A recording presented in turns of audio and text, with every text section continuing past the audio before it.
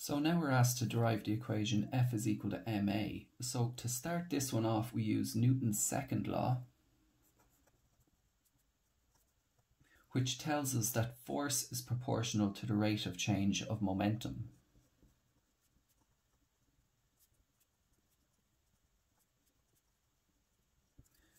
So we can write that as force is proportional to change of momentum over time.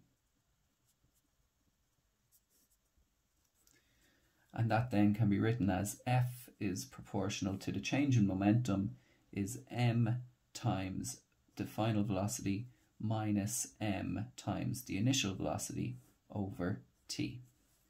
Now we can factor out our m here, so F is proportional to m times v minus u over t. Now v minus u over t, well that's just acceleration. So now we have F is proportional to m times a, mass times acceleration.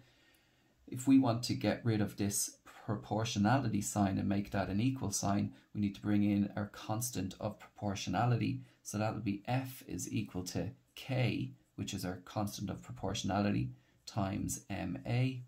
And k is equal to 1. I'll explain why that is in a second. If k is equal to 1, that means F is equal to ma, which is what we were asked to show in the first place.